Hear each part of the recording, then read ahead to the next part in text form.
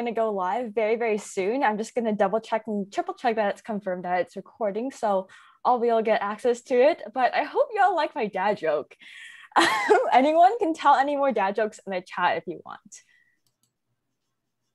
Cool. So we are officially live. Welcome everybody to capturing customer context in this post-COVID world. If you're on YouTube, let us know what you're looking forward most post-COVID in the comments. In the chat, let us know what you're looking forward most post-COVID in the chat box below. And I'm Grace. I'm the founder of Design Buddies, and full-time I'm a product designer at Electronic Arts. We're so excited to have Cheryl here today on a talk about capturing customer context for a post-COVID world. For this event, we'll be having our admin Jack host. Throughout this event, definitely keep your questions on Slido so we can make sure we capture them all. Feel free to make any live commentary you want in the chat. Just remember to be friendly to each other. And we'll also have a networking sheet where you can connect with Cheryl and all of our buddies as well. And towards the end, we will also have a group photo and a wave for Instagram story, just like we do at all Design Buddies events. And if something really captures your attention during this event, feel free to share on social media and tag Design Buddies and Cheryl as well, your takeaways from this event. And with that, I'll leave the floor to Jack. Hi, everyone. Thanks, Grace. I'm Jack. I'm a content lead at Design Buddies. And I have the pleasure of introducing Cheryl today. This has been one that we've been planning for quite some time, so I'm really excited to see it actually come to life here. So Cheryl is a multi-talented designer, author, actress, and speaker whose work on emerging tech has reached hundreds of millions of customers, which is insane, across multiple industries. Her professional passions include natural user interfaces, applied storytelling in design and research, and taming complexity in any manifestation. Cheryl's first book, Design Beyond Devices, Creating Multimodal Cross-Device Experiences, which is we know what we'll be covering a lot today, was published by Rosenfeld Media in December 2020. And a little more context on Cheryl before we jump in. Cheryl's career spans a wide variety of high-profile projects at employers including Amazon, where she worked on Alexa, Microsoft with Azure and Cortana, EA with the Sim series, and a lot more. She also owns design education company Idea Platz, through which she shares her experience with conferences and companies worldwide. She's also an experienced actress and 13-year veteran performer and teacher at Seattle's longest running improv theater, Unexpected Productions. Thank you so much, Cheryl, for joining us. Thank you for having me, and very glad to meet all the folks in the Design Buddies community, which has one of the best logos I've seen in a long time. Yes, very excited. And let me know in chat if you can see the slides. I always have a fear that I've shared the wrong screen and I'm just showing you yourselves. Yes, it's good to see everybody. And thank you for the lovely introduction. Excellent. Folks can see the slides, so we are good to go. So, we had our introductory conversation today. I almost said this morning, definitely not the morning. And there's a lot changing in our world. And that's part of what I'm here to talk to you about. With change comes a reset of our expectations, of our assumptions, and a need to broaden our perspectives. And one of the many things I talk about in my book is new approaches to broadening that perspective. So that's what we're here to talk about today. So let me click over, and we are designing products at the final frontier. Some of us more than others, but we are all creeping towards that vision of the bridge of the Starship Enterprise. That is my shining holy grail of an experience where we can seamlessly move between speaking to the computer, working on a touch screen, pulling some physical controls, maybe working with something, some augmented reality or some virtual reality, and doing all of it without a lot of extra steps. The system just understands what you need to do and where you need to go and where you are. But to build a system like that takes a lot of intentional effort, and it takes a lot of orchestration of devices. Your customer already has 5 senses and a small universe of devices surrounding them right now. You do, I do, our customers do. Why aren't we designing for all of them? Why are we still primarily focused on, in general, a single device at a time or a single modality at a time? I'm working on a website. I'm working on a mobile app. Why aren't we taking a step back and thinking about experiences that span a modality across multiple devices? part of it is that we don't understand why we do those things. And to understand the why, we need some broader customer context. So we don't need to go over this because such a warm introduction, but a couple of other things that I've worked on that may help inform some of the questions you ask me later. I've worked on Windows Automotive, so I've in automotive space for 2.5 years, so a lot of experience with sort of high stakes multimodal design. Shipped some of the first speech-enabled DS video games, including Disney Friends and the Herbs for the Nintendo DS, which was in the Sim series. And I've done several Alexa skills solo. So and I was the original UX designer on the Echo Look team. So a hybrid hardware and software experiences. And I was the original designer for the Alexa notifications experience. I keep seeing stuff I designed like back in 2015 rolling out just now, and it's a very odd thing. It's a very odd thing for a device that's lived in my house for 6 or 7 years to just continue to be like, oh, we worked on that. So this is the book. We'll talk about it more later, but rest assured that if you don't take fast notes or if you're still interested in this topic after the talk, the book is here for you. And fun fact, Captain Picard is hidden on the cover and in the slides, because I'm a nerd. So today we're going to cover a few different concepts. First of all, we're going to make sure we're all talking about the same thing when we talk about multimodality. Then we're going to go and talk about the spectrum of multimodality, which is one of the core concepts in the book. And then we're going to move to talking about a framework for capturing customer context that helps us that helps us remember how to get a holistic perspective of a person's lived experience. But first, let's talk about those definitions. So the website has been declared dead many times already. Many of you are working on them, so that's probably news to you. The web still thrives, but it's starting to thrive on many different devices, and the information contained on websites is now being mined and used in unexpected places like smart speakers. But let's take a second and just pretend that the pundits who were breathlessly reporting that the web was about to die were right. Like, what would have replaced it? In 2016, we were all told, in Forbes, 10 ways to win the mobile first revolution. It was going to be mobile, mobile, mobile. And then a year later, Nielsen Norman's telling us, voice first? Yeah, voice first, future of interaction. That change could make your head spin. And you still sort of see this tension today where the industry can't really decide which one of these is most appropriate. And the reason the industry can't decide which of these is most appropriate is because our natural instinct to seek a winner is missing the point. There is no one true interface, not voice first, not mobile first. It depends on your customer's context and needs. A customer that loves voice first interfaces may not love it in a noisy environment. And most of the devices your customers are using are multimodal. So they can have the choice if you as a designer work to give them the choice. And I strongly believe, and I know there are designers who are in this boat with me, that the future is multimodal because humans are multimodal. A mode in this context of communication that we have right now is a type of communication. And humans communicate using their senses. Now, I don't mean like I'm broadcasting to you with my eyes, although Tyra Banks would tell you that you can broadcast communication with your eyes using some eyes. I did get better headshots after watching several years of America's Next Top Model. So if you're ever in that perspective, and try that. But we take in communication using our senses. So our communication modalities revolve around our senses because we take in that communication using our senses. A multimodal interaction is an exchange between two entities, could be person and person, but in this case, because we are designers working on the digital form, device and a human being, where multiple input or output modalities can be used simultaneously or sequentially, one after the other, depending upon context and preference. It's not just what's appropriate, but sometimes it's just what people like. As I define them in the book, these are the 5 primary communication modalities we talk about. The ones at the bottom are a little bit more subjective. The ones at the top, everybody pretty much agrees with.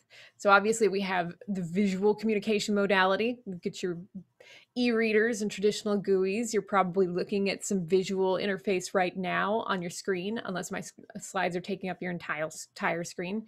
But even then, if you're looking at a static slide, that's a visual communication modality. Auditory, acoustic waves, not just speech, which you're getting right now, but sound effects and music are other ways of taking in auditory information. Haptic communication is communicating meaning with changes to the physical environment. So that can be pressure, vibration, force feedback.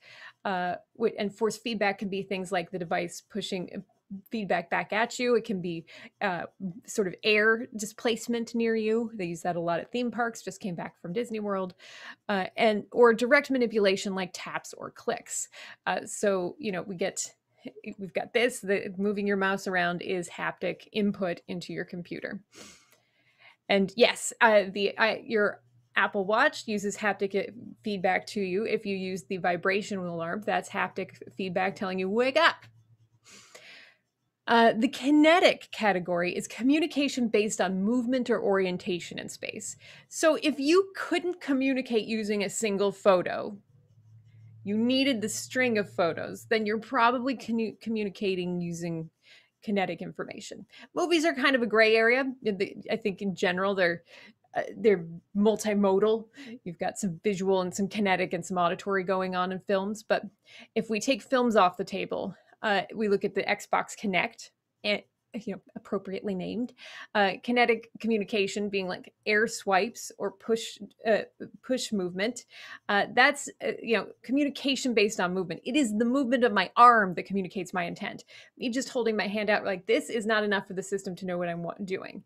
Me just holding my arm out like this is not enough for the system to know what I'm doing. It wants to know about the motion. Same with your pen input device. It's not about where the pen ends up. It's about the journey of the pen. That's kinetic information. If you're recording the mouse's movement, that's kinetic input, not just haptic input.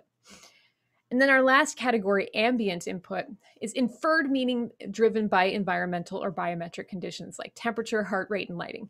This is a weird category because you're having an interaction with your devices in the moment that you're not immediately asking for. You told your Nest to turn on all of your systems when you walk into the house. You did not tell the Nest to do it when you got there, but it's an interaction with the system. The system is interacting to your presence. You did express that intent at some other time in the past, probably. But you don't have to express intent to have an ambient interaction. If you have natural gas in your home, it smells of sulfur. That smell was added artificially as a warning to homeowners who might be exposed to a gas leak so that they know the gas has entered the home, because otherwise it is silently in their home, and the next time they light a match, their home will explode. Not a great situation for anybody. So that's an ambient interaction. An environmental condition changes the ambient scent of the home, and the hope is the homeowner will call and get the emergency dealt with. So what is multimodal design? The definition of multimodal design is it's design that seeks to coordinate the delivery of multiple input and output stimuli to create a flexible, coherent experience for our customers. But the practice of multimodal design is an additional layer of rigor on top of our existing modality-specific designs like voice UI designs. I am not here to tell you that you have to throw away everything you've already learned. It's still relevant. We just have more complexity to deal with. So job security, congratulations. You're still going to need to do full voice or GUI designs for multimodal experiences, because when your customer is staying in that lane, they still need a consistent, predictable experience. Multimodal design deals with when they're not staying in the lane, when they're getting creative and moving between lanes. Speaking of lanes, this is one example. Multimodal swim lanes for an airport transfer app on a smartwatch. So you're trying to book a cab while you're at the airport to get to your hotel. We'll look at this a little bit more a little bit later, but you can see that there's lanes for visual input, or lanes for physical input and audio input, and lanes for visual output and audio output. You might have more lanes if your system has more input and output modalities, but the art of the multimodal design is to show that coordination between all of these different channels, and how one type of multimodal input is going to impact one of the forms of multimodal output or multiple forms of output, and how we move through time. Time is a big factor in our multimodal designs. So let's shift gears. Now that we've talked about those definitions, let's talk about the spectrum of multimodality. So this is a core concept of my book, and it gets us to take a step back and look at the bigger picture of the entire sort of potential market of multimodal experiences, because not all multimodal experiences are created equal. Your watch is a multimodal experience. Your Echo Show is a multimodal experience. Your phone can be a multimodal experience. Your voice-enabled television can be a multimodal experience. But those things do not interact with you in the same ways. There have been decisions made based on the customer context. And once we understand what parts of the customer context are important, then we can move to the next part where we talk about how we get that customer context.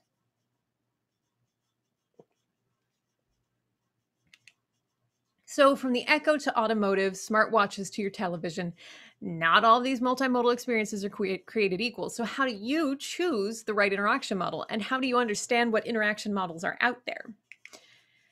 In my experience, working on a wide variety of these experiences, from the Nintendo DS, very constrained, Windows Automotive, had a lot of different modality options, but we were very high stakes, did not want people to crash, and we need to be very specific about our choices, to Cortana for the desktop and phone, to working on Alexa. All of those things are very different. And even within Alexa, we had the Echo Show, which had a screen, and the Echo, which did not, and the Echo Look, which worked on a mobile phone. So why? And the Fire TV, which had big screens. So all of those things were slightly different, but patterns started to emerge. And I found that there were two dimensions that were most interesting when we started to look at those patterns. The first dimension that was super interesting was how rich is the information you need to communicate to your customer. You might have mostly low information density information. So what is the temperature? What is this SMS message, which is going to be under a certain number of characters? Or are you trying to communicate high density information like video, the summary of a news article? Are you trying to show a snapshot of the entire stock market with multiple stocks all at once, which is no longer high density, or like help people pick out movie times, which apparently is now a thing again. People can go to the movies. So that's a hard problem on voice, because you have to communicate what movie, what theater, what times, and then somehow go back and forth and pick one of those. Very hard when you're doing that on a medium that can only show you one or two things at once. So understanding how much information your customer needs from you, very important when making these choices. The other piece of information that's really important is how close are the device and the customer. Now, it doesn't have to be this, it can be variable, but what is the customer's relationship to the device? In some cases, the customer is always going to be in close proximity to the device. So they're going to be either wearable or in arm's reach because of the nature of the device. My watch doesn't work unless it is connected to me, because it locks as soon as it's taken off my body. That's just the way it works. It was designed that way. Certain sensors also require it to be connected to me. Virtual reality and augmented reality only work if there's someone connected to them who could directly see through them, and the current constraints of those visual technologies mean the device has to be near me and I have to be near it. Maybe someday you'll be able to just beam that information into my brain from far away, but right now that's not true. So if I'm doing VR or AR, the device is going to be near me. But in other cases, the customer may not be necessarily near the device. And if the customer has flexibility, if they can go long range, if they can move 3 to 10 feet away from the device, suddenly a lot of the assumptions that you would have made no longer apply. If you have a smart speaker like Alexa, she or it, you're not going to, we can't assume you're going to look at it when you talk to it, because you're somewhere else. Like, you might be in a different room. It might not actually be visible to you. We certainly can't assume you can touch it, because 10 feet away is not touching distance. And so understanding that, those two pieces, very important for helping you make the right multimodal choices. Once you have that context, then you can place your potential experience on the spectrum of multimodality.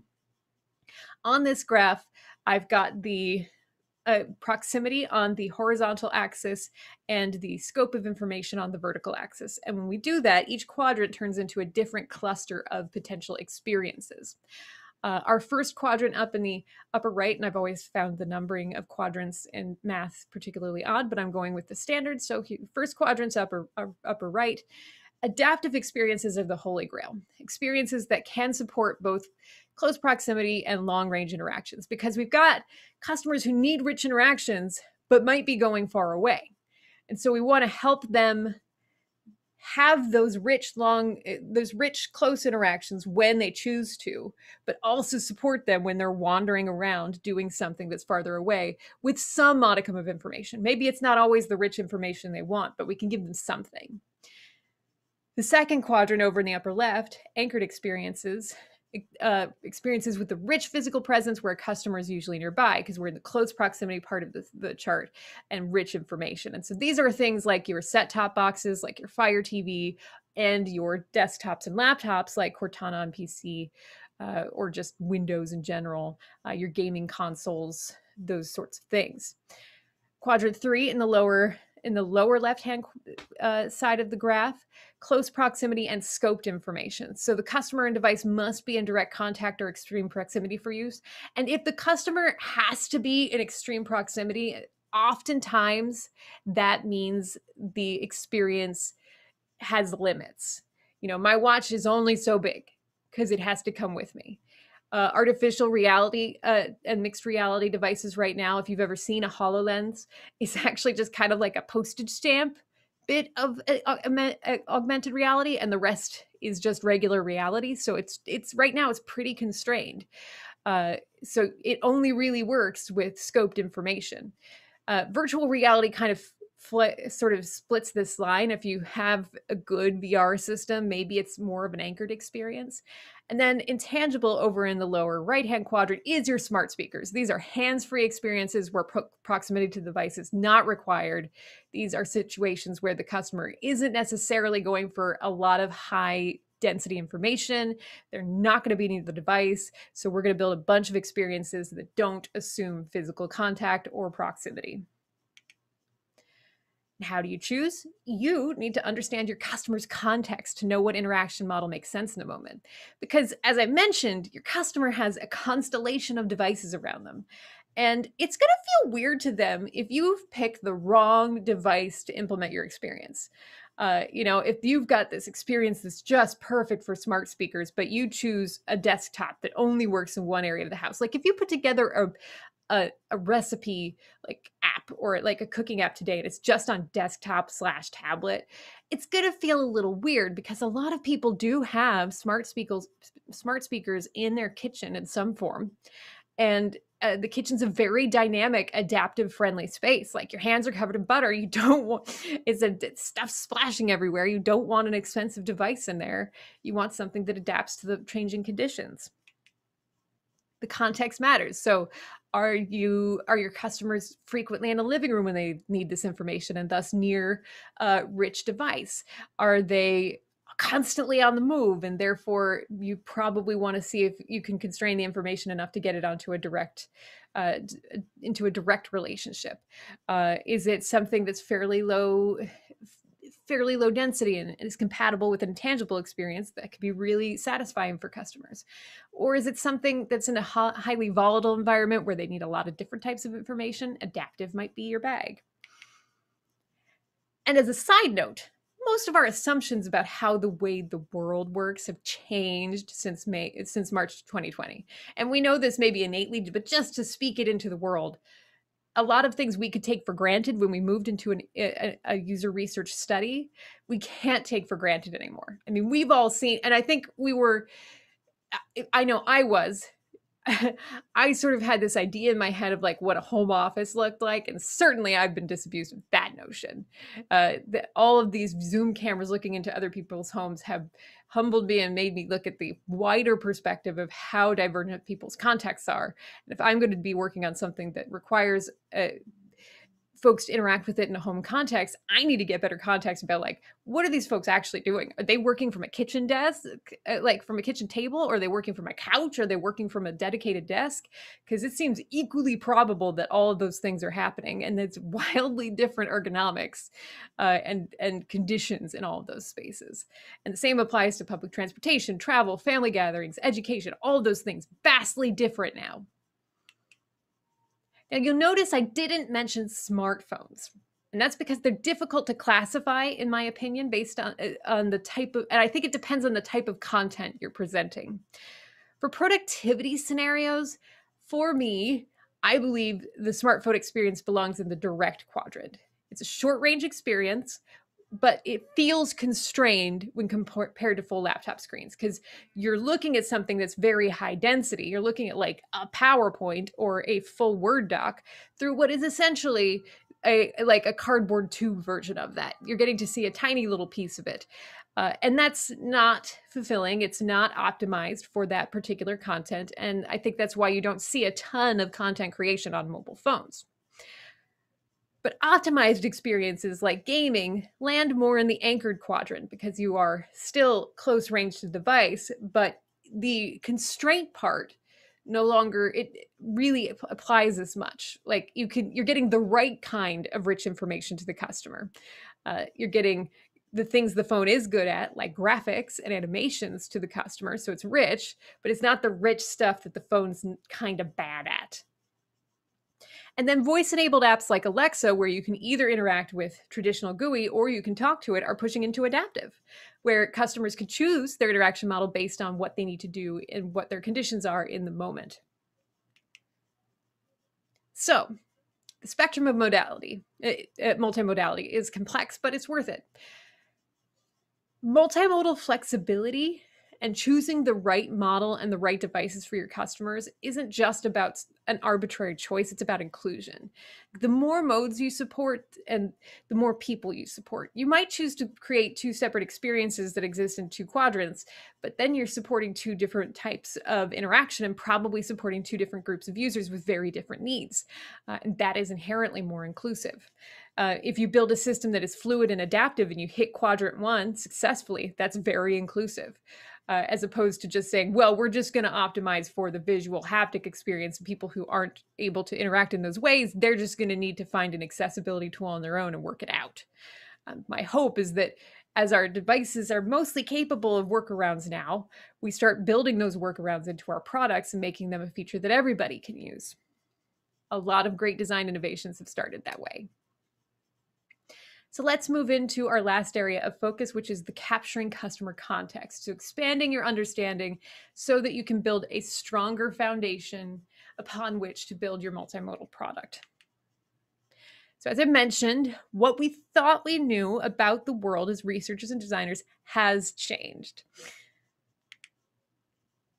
A question I'm going to be facing in my work very soon, just a couple weeks when I go back into the office to observe behavioral patterns when the Gates Foundation goes back to work, is, hey, are whiteboards and stickies really the holy grail of creativity when we're in a hybrid world? My hypothesis is that they are not, and that we're probably going to need to get rid of whiteboards because in previous pre-COVID times, we had teams that were in two different locations and the whiteboards became a power dynamic.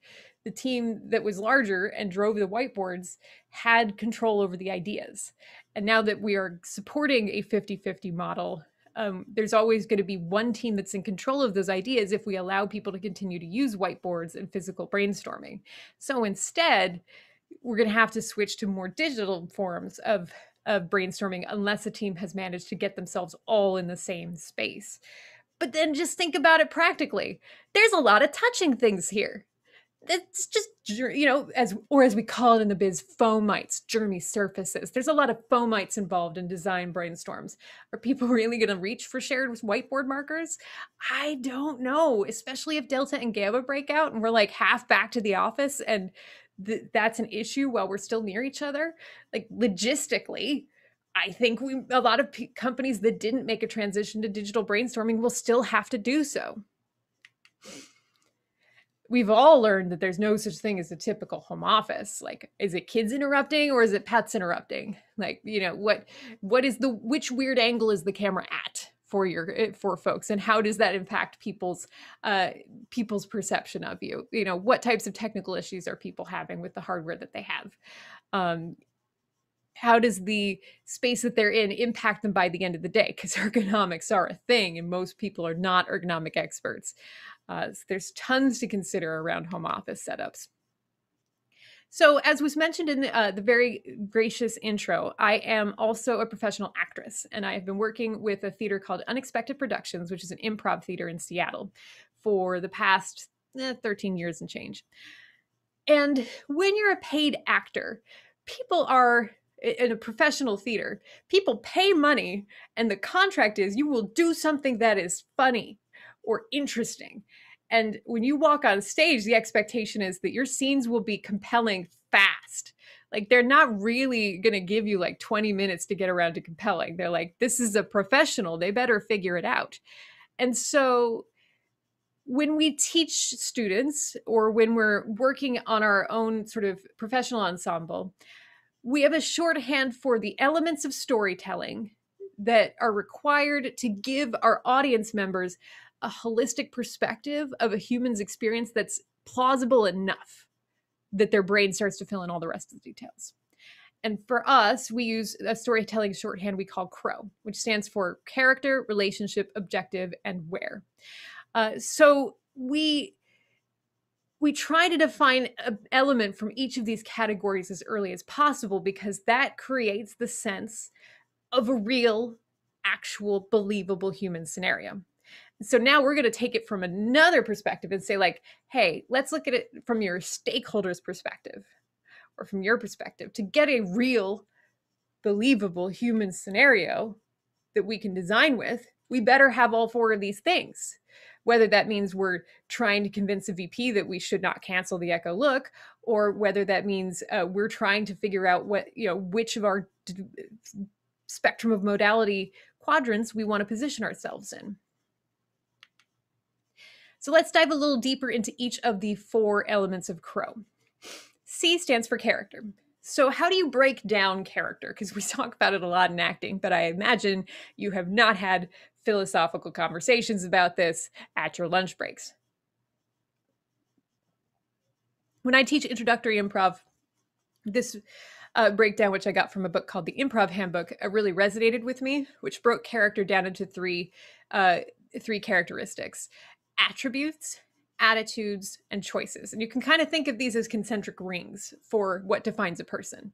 So the most core is the attributes, fundamental traits, mannerisms, and habits. These are things that are least likely to change. It doesn't mean they can't change.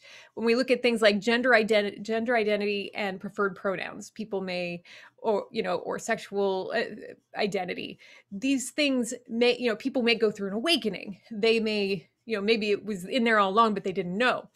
But it's not gonna, it rarely changes a ton, which is not to say it can't change a couple times, but these things change at a fairly slow rate. They are very core to who our customer is.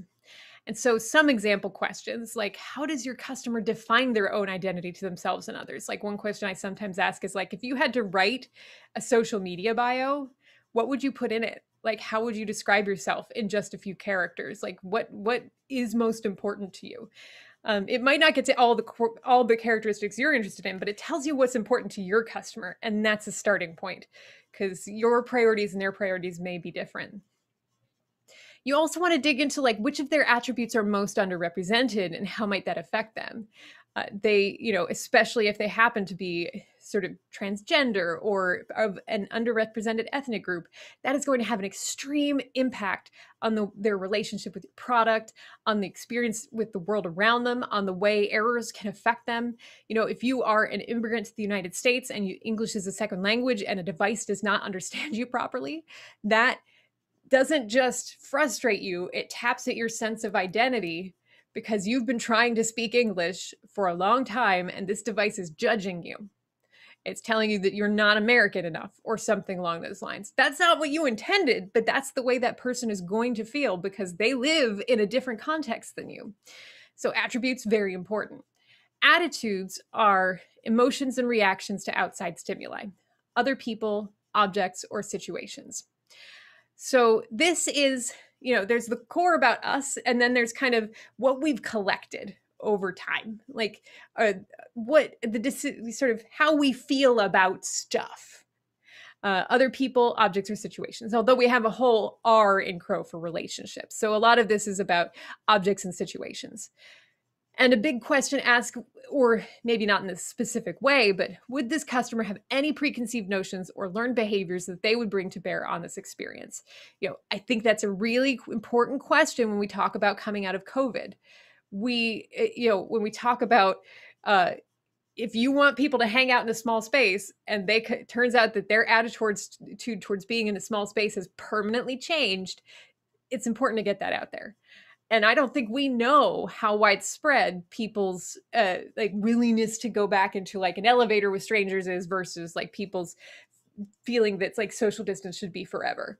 That's something we would really want to dig into, and something we would never have asked about before COVID is like, what does personal space mean to you, and what is acceptable and what is not. And then choices are the actions you take based on your beliefs and attitudes. So, as they say, actions speak louder than words. So these are things people have chosen to do in the past, even when customers can't necessarily explain like a preconceived notion. Actions can tell you a lot about what their values are and what's important to them. Why would a customer choose to seek out your experience if they're an existing customer? Like, try to get at why. How did they do it? Like, what was around that choice? What process led to that choice? Did they have a choice? Often they do not if it's an enterprise product. So that's important to know too. And there are a variety of other choices people make. Like, why did they choose this education? Why did they choose this car? Why did they choose the smartphone that they have? We'll talk about smartphones a little bit in relationships. And then these together define that holistic person. R for relationships, what connects your customer? The closer you are to someone or something, the more likely you are to get emotional about it. Relationships drive satisfaction and frustration. So human to device relationships can be things like device ownership, like, is this mine or is this shared? Anthropomorphization, did I name it? An emotional attachment, but also self-expression. Like, if I chose to buy this phone because it expresses who I am, if you break it, you have like injured my sense of self. That's not good. Human to business, something we're probably all familiar with, generally things about like how the customer perceives you and why they work with you.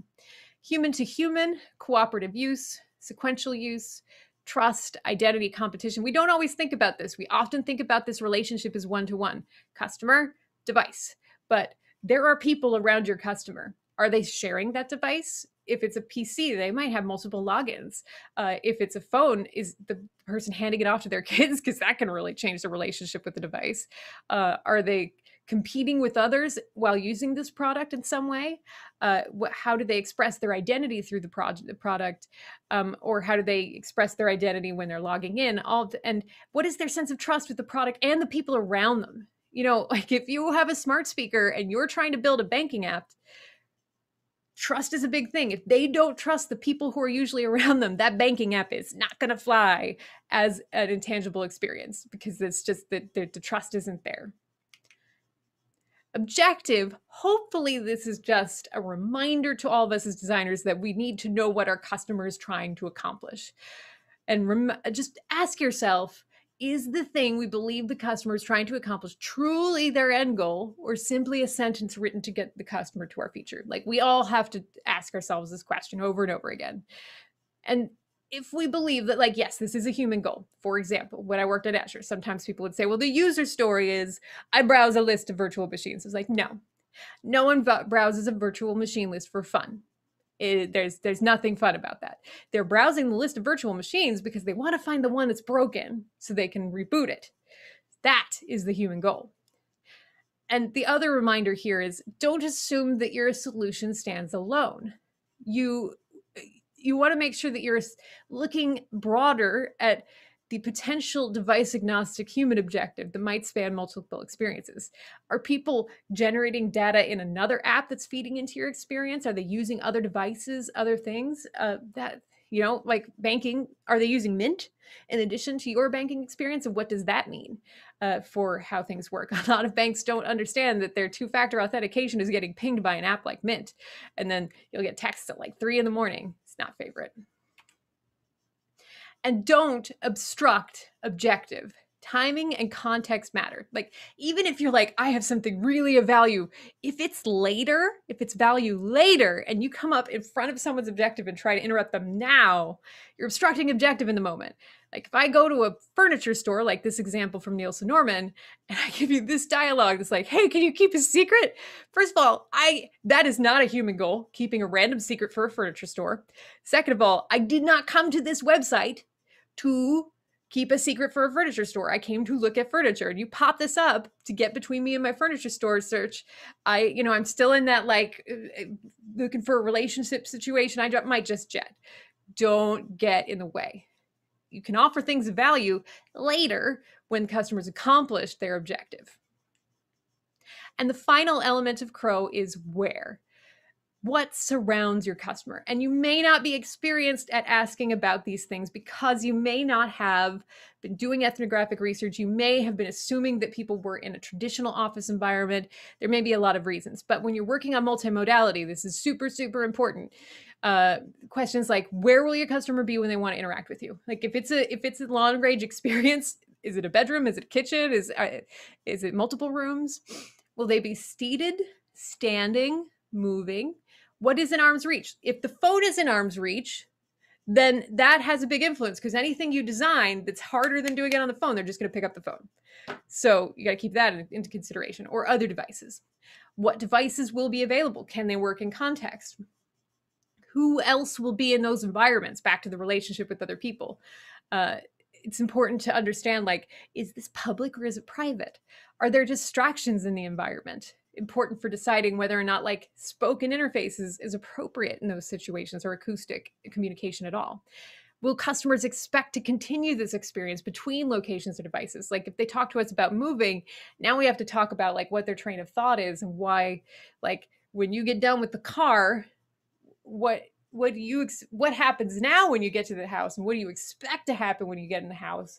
Like, I don't know how many of you have had, like, you listen to music in one place and you go in the car and it like plays the wrong thing, or it like always plays the A song in your Bluetooth list instead of like the last thing you actually played, which is what you want.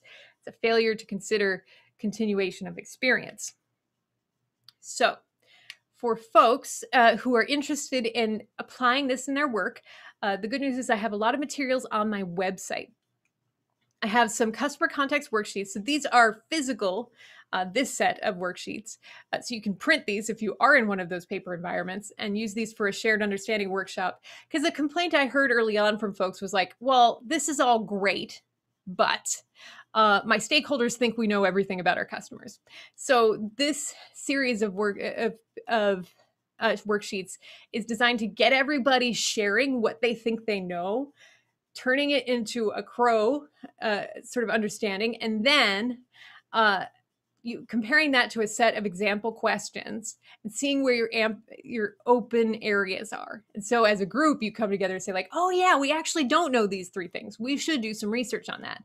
Instead of it just being like, oh, we know our customers. It's like, let's get more specific. You share everything you think you know with me as an expert. We'll pool all the expert knowledge, and then we'll identify the stuff we still don't know. I also have a mural template for a similar workshop for those of you who are digital. And I have an interview guide with Crow-inspired questions, which is also available on my website for you to download. And there's a couple notes, like that isn't intended as a, like, just read it one to whatever. It's questions that'll inspire you to build your own interview guide, but will help you dive into each of the 4 attributes of Chrome. So defining your platform, just really quickly, how do you decide what channels and multimodal interaction models are most appropriate for your experience? Anchored experiences are best when you want to convey a lot of information, and multimodality is usually used as a shortcut. Like Bing on Xbox was used to find movies and where they streamed, because it took a lot of clicks to do that. Great use of multimodality there. Direct interactions are best when you have a few key, often repeated tasks, and you can do a lot of shortcuts with sensors if it is connected to the body, like eye tracking or heartbeat, heart rate, but it's not well suited to text consumption or browsing. Intangibles really good for like questions and answers and search. Really super hard in multi-user scenarios. Just, we have not figured that out yet. And then adaptive is most inclusive, most expensive, and best when your customer context is likely to change, like that kitchen scenario, where it's one moment I'm just looking at a recipe, the other moment everything has exploded, the blender is all over the place, my hands are covered in goop, and I just need to know what the next timer I need to set is. So an example scenario for putting it all together, your customers are planning and booking a big trip in advance, but they're not doing it from a single location. They're going from a commute to their homes. A commute is a thing where people go from work to home or home to work. Some of you have not done that for a while. So in this example, if I'm using my phone on like a train or a bus, I'm having a direct interaction.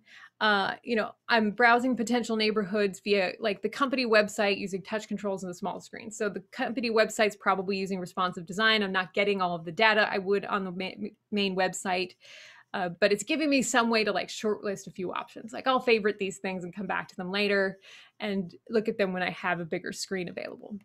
Now, depending on my scenario, like my context, I might have a couple of different approaches. Maybe if I'm part of just like a couple, I might go home and browse the short list with my spouse using a laptop screen, a keyboard, and trackpad, which is an anchored experience, so that we can just review additional details and make final selections. So in that case, if it's often a paired experience, that might have some additional implications once we have that context for how we design that site. But you might also find that, hey, maybe this travel brand has a lot of families using it, and they want to use it on their TV because they have so many folks sharing it, and the journey is as much fun as the destination. So the whole family wants to get involved. We're browsing the short list of results on a set-top box app with a TV remote. The kid, and we use multimodality to let the kids ask questions verbally and see the answers on screen. And this way we get everybody involved. We're building something multimodal. And in both cases, we've transitioned from a constrained close range interaction to either a rich UI with close range or a rich UI with long range interactions. Now, to enable those transitions, there are some other things you need to work on, which I talk about in the book, things like identity and transition. Your system's going to need to way to identify that it's you transitioning from your phone to either of those experiences. You'll need portable session context to maintain what you searched and what you saved and favorited. And ideally, you'll need flexibly structured content. Ideally, your content should adapt to multiple form factors and should limit the amount of detail displayed on constrained screens when appropriate. Like if you just slam all the hotel details on a constrained screen, that's a choice, but it makes it a lot harder for me to actually browse through conveniently and look at a lot of things at once on that constrained screen. You're not letting the device do what the device does best. And when you're documenting things, when you get to the point where you're documenting multimodal designs, within a scenario, you want to document the initiation, the transitions between states, any decision points, and any backend systems you're pulling from. Whereas across all scenarios, you're going to want examples of any multimodal intents, the key moments in any of your input and output modalities, and any interactions that can be completed in more than one modality, and how you might work between them. So again, this is an example of a key moment where the customer is in a high stress situation. They're trying to get out of the airport. We can transition between modalities. So we're documenting those transitions. They have a decision point. They're choosing which airport transfer they want between rideshare and train. So we're documenting several of those types of things in a single flow. The same system that powers a website today can be extended to power a whole constellation of multimodal experiences. And I challenge you to meet your customers where they are by understanding their context and supporting the modalities and devices they need. This past year has been a difficult journey for all of us, but we can use this moment of change to push for more humanistic designs. We start by asking you questions. Someone is going to build this bridge. Is it going to be you? Hope so. Hope someone builds it because I want to use it. You can visit the book site online, find all the materials. There's also podcasts, sample chapters, all kinds of good stuff at bit.ly DBD-idea Platz, or you can just browse to it on the site. There's a discount code that you'll be getting in the email. And also, if you go today or tomorrow, we're running a summer sale on rosenfeldmedia.com, so you won't need the discount code. Any individual book is 20% off, and all print orders come with a free ebook at Rosenfeld Media. You could also get it at Amazon if you just want your Kindle book, but it's a slightly better deal if you go through Rosenfeld right now. And if you want a signed bookplate, free signed bookplate, you can send a name and mailing address to me at cheryl@ideaplatz.com. I don't track that information. I just use it to send out the bookplate. And you can visit ideaplatz.com for information on my workshops, talks, and any of those downloads. So let's talk questions. The discount code is going to get emailed out too, but we'll put that up a little bit there. Yes, thank you so much, Cheryl. That was so informative. Lots of knowledge dropped right there. And I'm excited for whoever ends up designing the bridge as well. I want to use it too. Before we hop into questions, I think this would be a great time, Grace, if you want to take over, we could do a little group wave and then we can use that to kind of transition into our Slido questions. Yeah, for sure. I'll give everyone a few seconds to turn on their camera. I've actually been sharing some takeaways on our Instagram story, so make sure to check that out. If all of you in the audience found any interesting takeaways, make sure to post them on social media. We're on LinkedIn, Twitter, Instagram, and tag Cheryl and Design Buddies what you learned today. And I'll give it 10 seconds and do a group photo and a wave for our Instagram story. And I'll do all the pages as well. So feel free to grab any object. I see some of you grabbing your pets. Sometimes we do this where we grab like stuffed animals for our photos. So I'll just give it 10 seconds. Feel free to also connect with each other, connect with Cheryl on social media, and also submit your questions on Slido. So Jack will be hosting a Q&A next. So lots of great questions on Slido. All right, 10, 9, 8, 7, 6, 5, 4, 3, 2, 1, smile. Gonna make sure this is captured. I don't have any feedback if it's captured, so that's why I double check. All right, we're gonna do a wave for our Instagram story. So feel free to dance, dab, wave, whatever you want. So you'll post on our social media as well. All right, ready, set, wave. Hello, everybody. We are at Capturing Customer Context for a Post-COVID World with Cheryl Platz. We learned about how things would change after COVID. Like, will people actually want to whiteboard together in person again? So yeah, watch the recording to find out. And thank you everyone for coming. Cool. We're going to hop into the Q&A. So Jack, I'll leave the floor to you. Awesome. Thanks so much. Jess, if you could link the Slido in the chat again, that would be great. There have been some really interesting ones I've been going through. Before we go to our highest rated ones, there was one that was kind of, given the context of how we ended there, that I thought was pretty interesting, which was, how important is device improv or device adaptability to respond to how users will want to interact with them in consideration of multimodal design? I thought that one was super interesting. I think of how my dad tries to use Siri and how he can never get an actual response. So that would be great to hear your take on that, Cheryl. Your example of how your dad uses Siri is an excellent example, Jack. Like, rigidity is the enemy of inclusivity. And the challenge for designers is it's really hard to make a strong case for for the expense and complicated work required to get to that device improv state of existence. But what it does is it gives us a much more robust experience. It gives us an experience that helps us adapt to unexpected evolving patterns of use more effectively. We don't always know the ways people are going to use our devices, but the more options we give them, the more likely we are to be able to adapt in that moment. I have another talk called Off to Pessimism, where I talk about how important it is to be able to adapt to the circumstances we couldn't predict. And, talking about COVID, the talk title was Post-COVID. COVID's a disability machine. There's, hundreds of thousands of people living with post-COVID disability symptoms. And whether that's affecting them physically via exhaustion, or whether it's neurological symptoms that are going to impact their speech or their physical control of their hands, like there are genuine impacts to the way they interact with devices. And having more flexible systems that are in that adaptive quadrant are going to be game changers for people.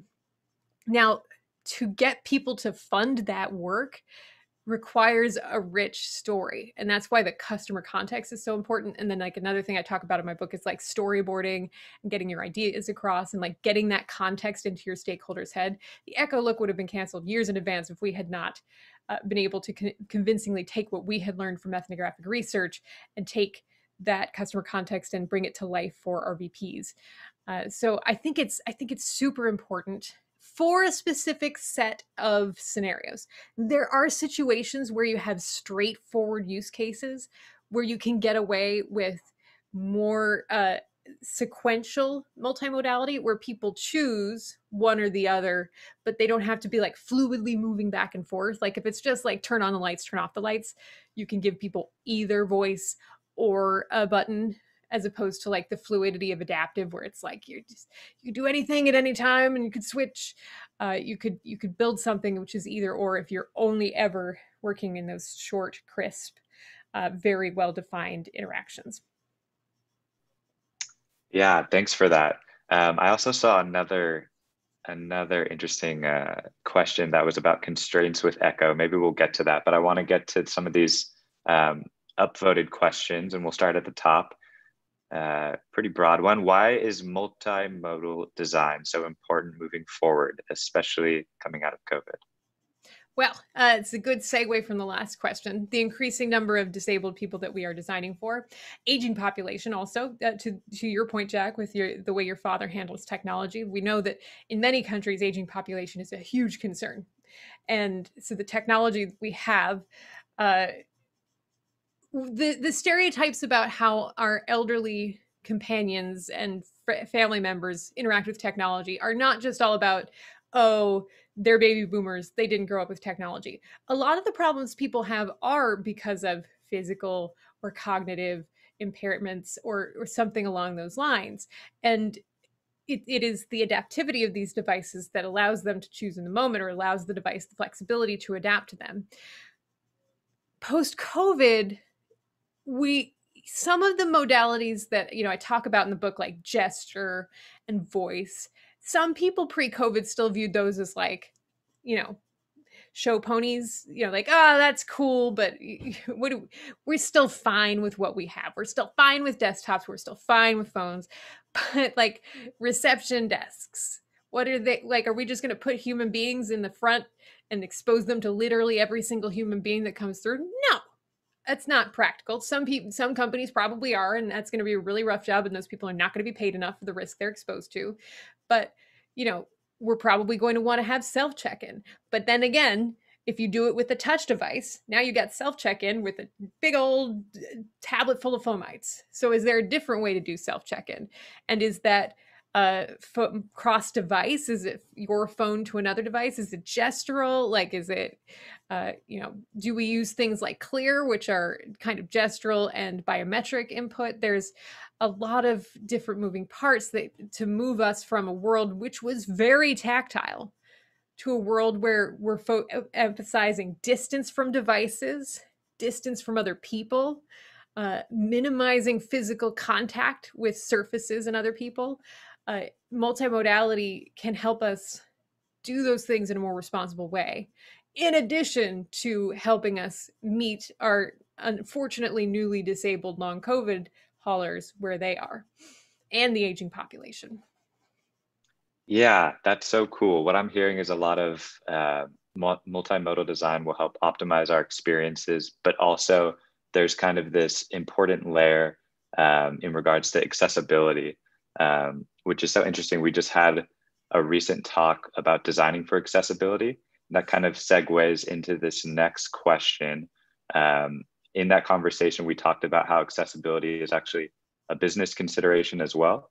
And so someone asked, do these multimodal considerations help the bottom line of a company? And if so, how is that? Well, I believe that they can. Now, I can't give you the numbers for your specific company, but I made this point when talking to the folks who wrote Conversations with Things more recently, and talking with them about multimodality. Is like, it's not just, you know, checking the accessibility box, but it's expanding your market if you create an experience that is inherently adaptive. Because the thing is, so when folks who are living with accessibility issues, one, either have to get super expensive tools to work around things that are not enough accessible enough on their own, expensive tools which may or may not be available to folks who are newly disabled or are, disadvantaged in some way.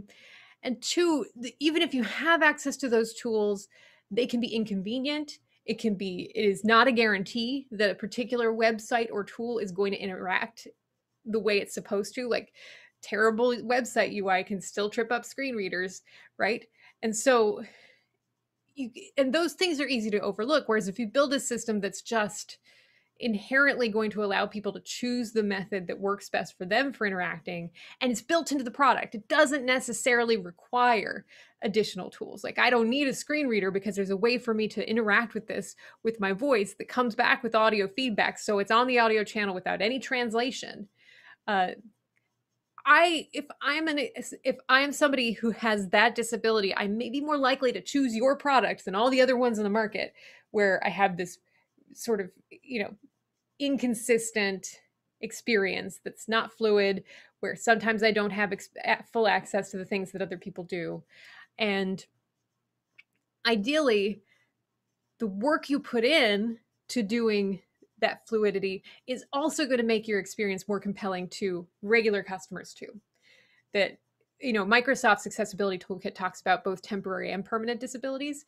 And so even folks who are not living with the permanent disability, you probably heard about this last week or last time you had a talk, may have a temporary disability of some sort. And that could be something as simple as like somebody holding a baby and so they don't have access to their arms for a moment, or somebody who has, broken their arm and is not able to type reliably, or something along those lines. And those people have even less likelihood of having access to the adaptive tools, because those require training and funds and all of those things.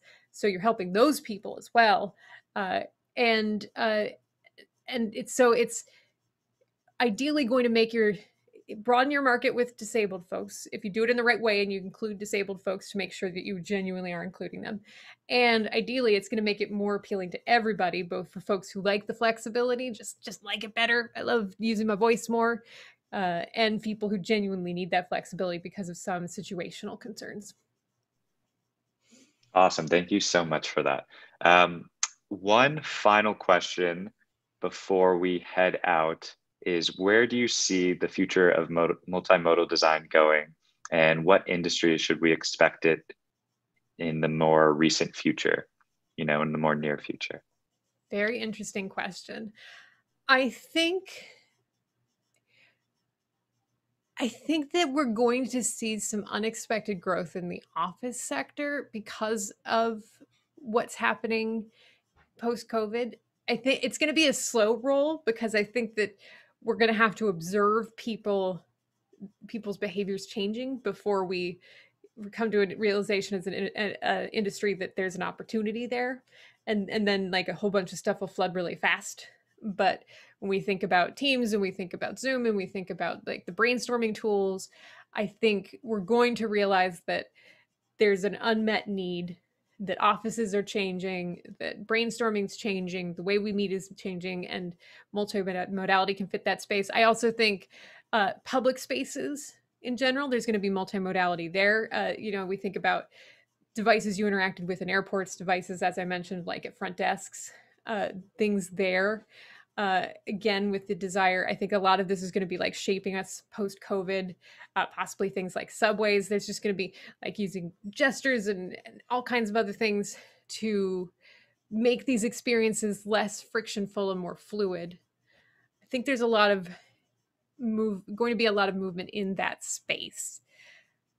And what I hope is that we're going to get to a place where it's interesting, because I see the phone and the PC kind of lagging, and I think that's going to remain the same. I do think that the phone could be a really interesting sort of last mile solution for a lot of these things. Use the phone to do voice capture, like if you have headphones or something and you're in a public space, because maybe a microphone is not practical in a subway, but if I have headphones and I've got your app, I can tell the system what I want to purchase or something like that, instead of sorting through 17 options for fares or things like that. So I think there's some interesting potential in broadening the way we use smartphones and wearables as a proxy for input devices and shared spaces, also in offices. But again, I think it's going to be a slow burn on that. In the short term, I think we're maybe going to see some more elder care scenarios, because again, we've got some folks who are maybe on the elder path, and COVID may have accelerated their path to disability. Echo Show was released very much with the elder care scenario in mind, and there's been research around the way elder folks interact with. She always triggers once. Echo, stop. They very much focused on how folks interact with those devices. So I sort of see that short term and the longer term play of like, okay, how do we really use people's devices as that last mile? How do we transform public and shared spaces so that they're more equitable and that they're safer for post-COVID? Cheryl, thank you so much. I think that was a great note to end on. This has been a really interesting talk, and I'm sure you've planted this seed in all of our minds for multimodal considerations in the future as we bring that into our design work. This has been really great. Thank you so much for joining us. Thank you so much for having me. And folks can find me on social media. I'm very active there, but it was lovely to meet you all. Thanks for sticking around, and best of luck to you in all of your designs on the final frontier. Yeah, thank you so much everybody. For the great talk. I remember I haven't thought of it as like virtual whiteboards enable more accessibility, because like physical whiteboards, there's like a power dynamic. I thought that was like super interesting. I would never look at physical whiteboards the same again. Thank you for sharing that. Yeah, it was really eye-opening for me, that first study with that team. I was like, wow, like a whole region was being locked out of fully participating, and they were so super excited about that element, not COVID itself, but like Mural. When we brought that online, they were like, yes, this. Yeah, I love Miro and Big Jam and all these virtual whiteboard tools. Cool. Bye everyone on YouTube. I'm gonna